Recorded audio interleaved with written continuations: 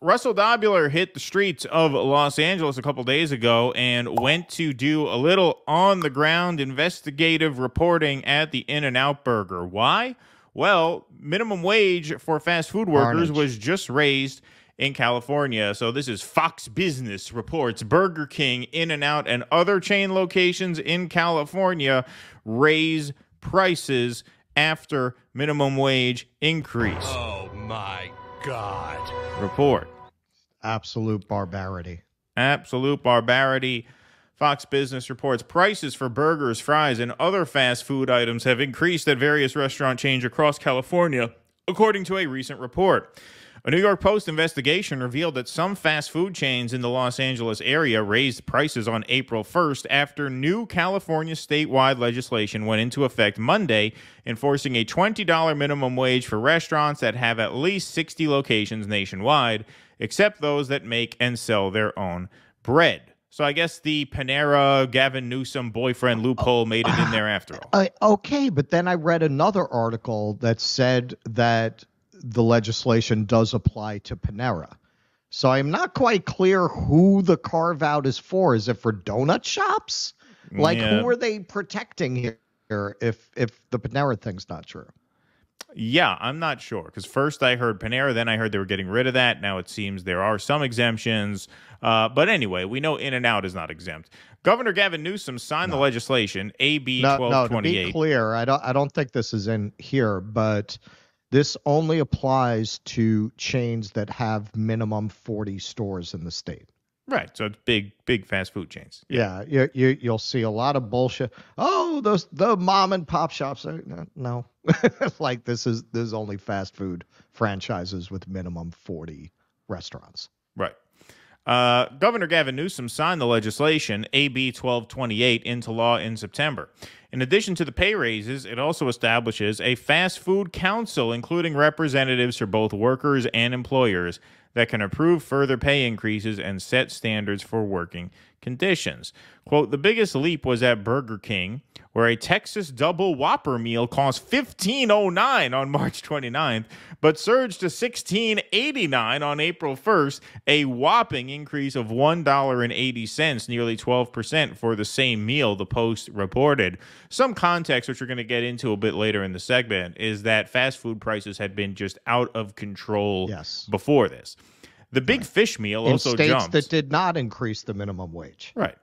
The Big Fish meal also jumped from $7.49 on the menu before April 1st to $11.49 after, an increase of $4, the report continued. I'm surprised they still sell that shit. Who buys a fish sandwich from Burger King?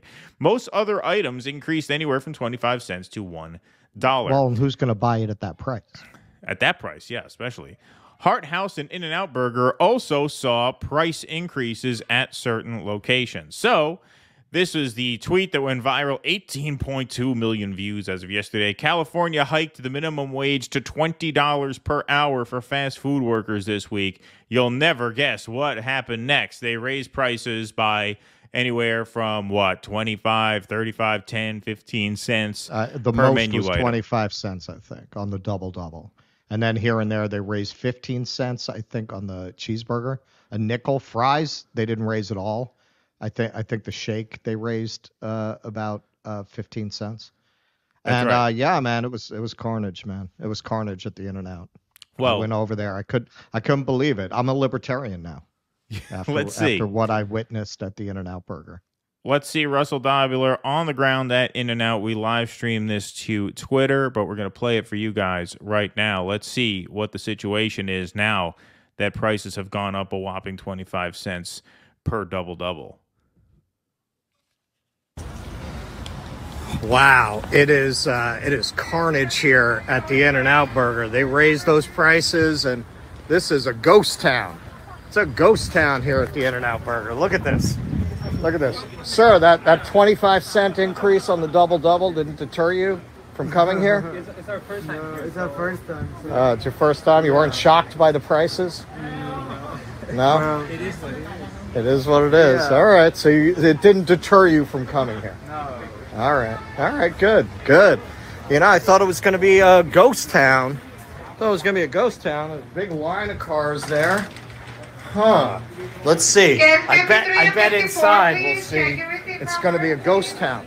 Oh my God, sir. The people haven't stopped coming here because of the price increases?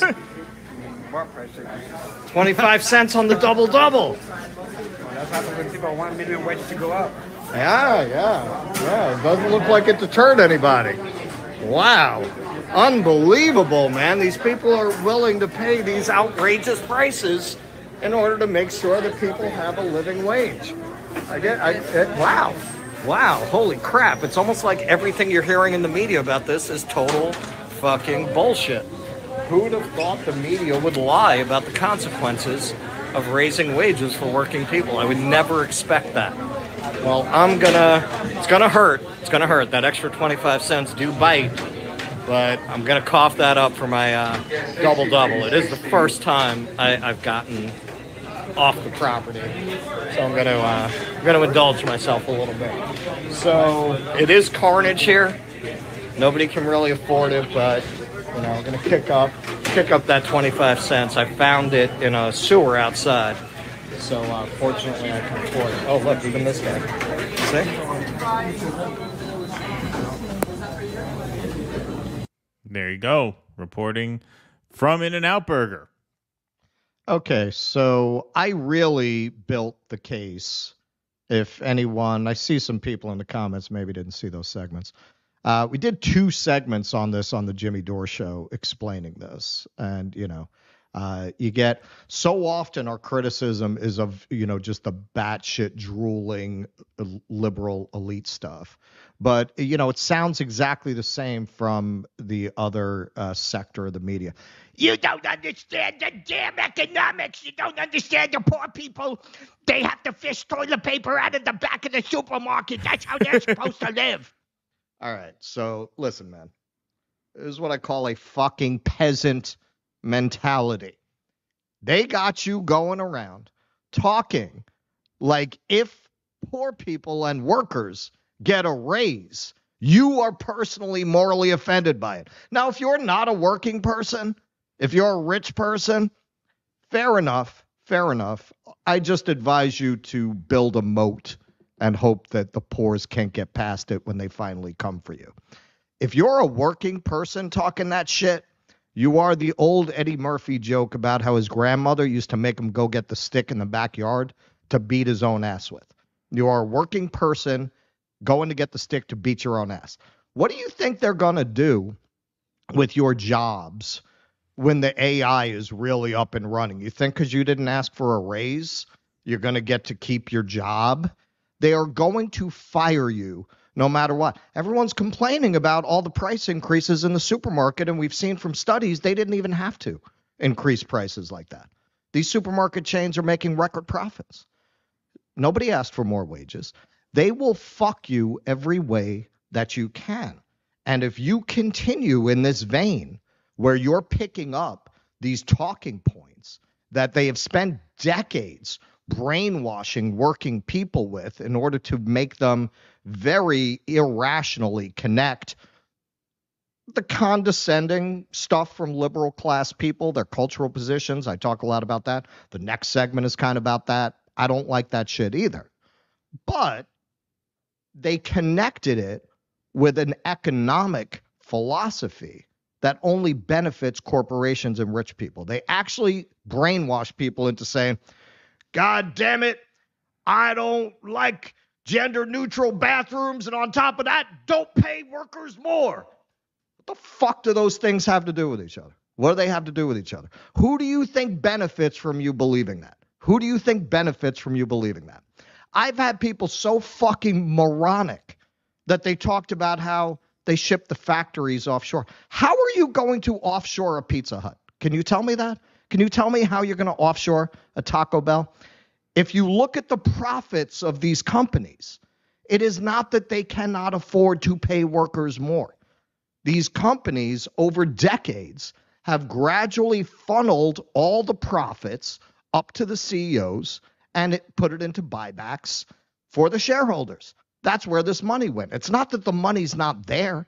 It's not that they have no choice but to go bankrupt if they have to pay workers. You know what? They make so much profit, they don't even have to really increase the prices for the most part. They're choosing to do it that way. They're choosing to pass it on to the consumer. So what you have to do as a worker, instead of listening to this fucking scumbag douchebag over at End Wokeness, who knows who the fuck pays that guy to tell you this shit, because yesterday he was able to get you really mad about Dylan Mulvaney, so now he's connecting this to that in your mind, even though the one has nothing to do with the other. If you really take out on these companies the same way that you acted towards Bud Light, the same way that you acted towards Target. You see anybody making ads like that now? You see any more ads like the Bud Light ad? So imagine if you applied it to something that actually affects your life, unlike Dylan Mulvaney, who you're never going to meet, who's going to have very little impact on your actual life. Because if you think by being a good peasant, like the peasants used to be under the aristocracy, oh, the Lord is so good to us, because that's what you're being. You're being a fucking peasant. If you think that's going to save your job, you got another thing coming, man. If you have not built some kind of working class solidarity, and you better build it very quickly, the AI is coming for all of you. It's coming for all of you. They're not going to thank you for bowing your head like a peasant and saying, oh, please don't come for my job. They're going to come for your fucking job too. And if you haven't built any working class solidarity, if what you did at this moment was to attack workers for asking for a wage that these companies could very well afford to pay, you deserve what you get later on.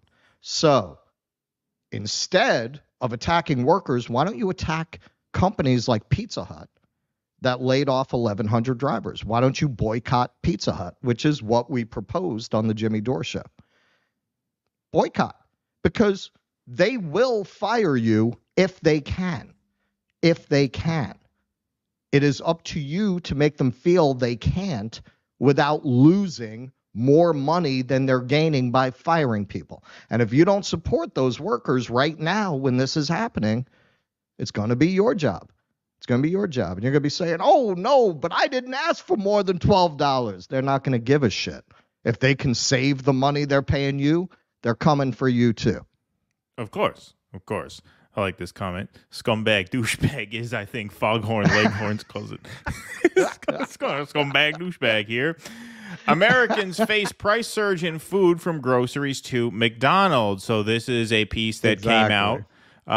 This is a piece about nationwide food prices, especially grocery and fast food prices. So this has nothing to do with minimum wage increase in one state.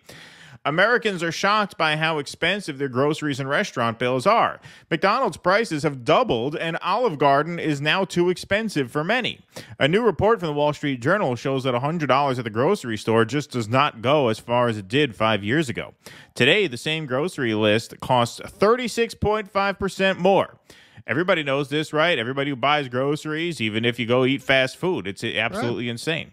Food prices, like any sort of basic necessity, are going to disproportionately affect more consumers because they have fewer dollars to spend, Vice President of General Economics at the Cato Institute, Scott Luchacome, explained. There is a silver lining. Bacon and tilapia, oh, that's a good, the most disgusting food you could eat, tilapia, are less expensive, and assorted bagels are 49% less in 2022, per the Journal. That is true. Bagels have not gone up. You can still get a bagel with butter for $2 in my neck of the woods. However, items like beef, fruit snacks, and mayonnaise are more than 50% more expensive than back in 2019, and consumers are feeling the pinch when eating out. There's a time when a trip to the Olive Garden was affordable. On their latest earnings call, the restaurant's parent company reported much lower sales among Americans who make below $75,000 a year. When it comes to the grocery store, when it comes to going out to eat, if you see a 20-30% increase in those prices and you're on the lower end of the income scale, while you're going to scale back or not go at all, Lincecome said. As the Daily Mail points out, McDonald's prices have doubled in 10 years. Back in 2014, you could get a McDouble for just $1.19, and today you will pay $3.19. A 10-piece McNuggets meal was just $5.99, and today you're going to have to pay $10.99. $10.99 for a 10-piece Nuggets meal. That's what it is. My area of the woods, yes, $6. $6 not too long ago. If the shake machine is working, you'll pay $4.49 for an Oreo McFlurry. A decade ago, it was just $2.39. So, look, I'm sure we are not the only two to notice. If you go through a drive-through window, it's insane. It's insane. Fast food is more expensive than the diner food, more expensive than Chinese takeout now. It's incredible. They're not hurting financially. They're raking it in. They're raking it in, even in the 49 other states which have not recently increased their minimum wage. This is all I have to say. Look, I get really angry about this, probably because I grew up in a working class neighborhood where I saw a lot of people get brainwashed this way. And it's a combination of things. That's why I always recommend Thomas Frank's What's the Matter with Kansas in combination with Listen Liberal, because that's the full picture. There's an element of the way Republicans tied culture war issues to an elite economics and convinced people that those things went together.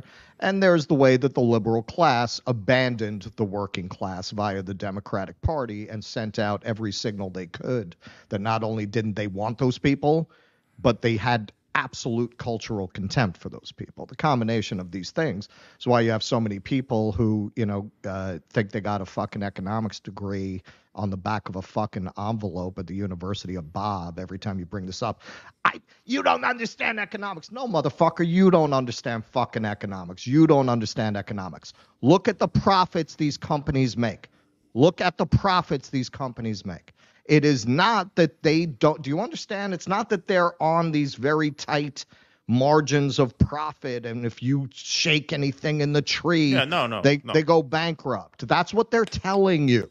That's what they're telling you. And I do not understand why you have so many people who are skeptical of every media narrative, whether it be the jab, which is very safe and effective, as we know, whether it be the military-industrial complex, whether it be media itself. They're skeptical of every media narrative. This is the one thing where you have a lot of people who are skeptical of all those narratives who think the media told them the truth. So, there's a saying, if you want to see who has power, look at who you're not allowed to question. So I would modify that a little bit. If you want to see what they really care about, look what they made sure to brainwash you into. Look what they made sure the one thing you wouldn't question would be wages and the right to go after these corporations for more of them. They trained you to hate your own class. They trained you to hate yourself. They trained you to hate your fellow worker. And you heard of decolonizing your mind? You got to de-peasantize your mind. You got to get that peasant mentality that you've been trained into out of you, because raise wages, not raise wages. Look what happened in the supermarkets, man. The supermarket workers didn't demand higher wages. Did that stop them? Until you get together and overthrow this system, they're going to come for you, and things are going to get harder and harder for you. They're going to extract as much wealth from the working class as they think they can get. And when AI comes, that's going to be all the rest of it. Please clap.